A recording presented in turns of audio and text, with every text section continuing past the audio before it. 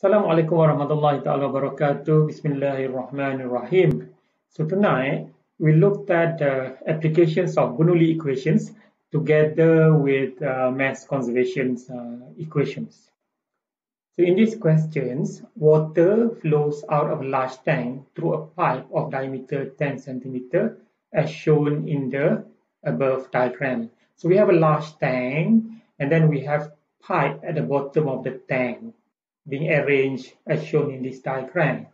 The diameter of the pipe is constant and is equal to 10 centimeter. At point C, there is a venturi with diameter 8 centimeter. So at point C here, the pipe is connected to a venturi and the throat diameter is 8 centimeter. So calculate the exit velocity at point D. So we asked to calculate the velocity at point D here, where the pipe discharged to atmosphere, and the velocity at the venturi throat. So the velocity at the venturi throat, which is at point C here. And then determine which of the points E, B, or C has the lowest pressure. So we are asked to determine which of these points, either E, B, or C, has the lowest pressure. And then the question also says that the flow can be assumed to be irrotational, meaning that there is no losses along the flow. First of all, we draw the schematic diagram. So this is the schematic diagram. So all the informations are given on this diagram. So the first things that we asked to find out is the velocity at point D. So find velocity at point D. Okay, the question says that the flow can be assumed to be irrotational. If the flow is irrotational, so that means that we can readily apply Bernoulli equations. So if I apply Bernoulli equations from A to D, okay, so I can write PA plus half rho VA squared plus rho GZA. This must be equal to PD plus half rho VD squared plus rho GZD. Okay. Point A and point D are open to atmosphere. So means that PA is equal to PD and is equal to PAPN. PA is equal to PD, actually equal to PAPN. And then the velocity at A is also can be assumed to be negligible because the size of the tank is large. So VA is almost zero because this is actually what we call reservoir conditions. So if we substitute this into the equations, so we have PA cancel with PD, and then VA is actually equal to 0. So then we can readily obtain the expression for VD. So we have half rho VD squared is equal to rho G ZA minus ZD. So rho will cancel. So we can get the expression for VD, which is square root of 2GZA minus ZD. So now, so that's equal to 9.81. What is ZA minus ZD? So from here to here is 5, and from here to here is 2. So ZA minus ZD is equal to 5 plus 2, which is 7. So that gives me VD equal to 11.72 meter per second. Okay. Next, we asked to find the velocity at point C. Right.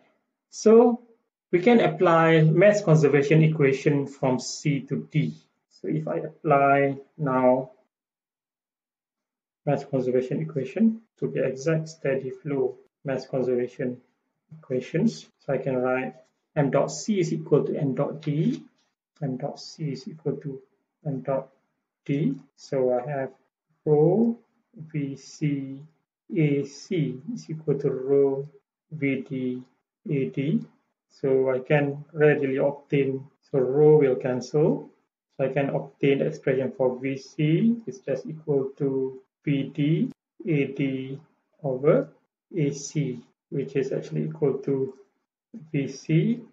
The diameter of pipe D is equal to diameter of the pipe. So D1 over D2, where D1 is the diameter of the pipe and D2 is the diameter of the venturi throat square. So that gives me 11.72 multiplied by 0.1 over 0.08 square. That gives me BC is equal to 18.31 meter per second. In the next part of the questions, we are asked to determine which of E, B, or C has the lowest pressure. So we are asked to determine which of E, B, or C has the lowest pressure. So now, if I apply Bernoulli equations from E to D, what will I get? I can write PE plus half rho VE squared plus rho G ZE must be equal to PD plus half rho VD squared plus rho G ZD. PD is actually equal to PATM because it's open to atmosphere. Right? VD is already known. So we can obtain the expression for PE gauge, which is actually equal to PE minus PATM, and that will be equal to half rho VD squared minus VE squared plus rho G ZD minus ZE, right? So now, if I apply steady flow mass conservation equations from E to D, so I can write m dot E is equal to m dot D, right? So which implies that rho VE AE is equal to rho VD AD, right? But we know that AE is actually equal to AD, right? Because the pipe diameter is the same, right? So because of that, rho will cancel, this will cancel. So basically, the velocity at point E and point D are the same. So that means that we can now substitute into this equation. So we have now PE gauge is actually equal to rho G ZD minus ZE, right? So we can write, so basically that's 10 to the 3, 9.81, the ZD minus ZE. So ZD minus ZE is actually this distance, the vertical distance between E and D, so it's equal to 4. But ZD is lower than ZE, so it's negative 4. So we obtain now the gauge pressure at E, which is equal to minus 39.24 kPa. Or we can also say PE vacuum is actually equal to 39.24 kPa. So that gives us the pressure at point E, at this point here. Next, let's do the same thing for point B. So now if I apply Bernoulli equations from point B to point D, so again, if I rewrite BB plus half rho VB squared plus rho G ZB must be equal to PD plus half rho VD squared plus rho G ZD, right? So again, PD is actually equal to PATM, and then again, since the diameter of the pipe are the same, so basically we have VB is actually equal to VD. So again, we can write PB gauge is actually equal to rho G ZD minus ZB, right? So ZD minus ZB. So vertical distance from D to B will be 2 plus 6, so 8.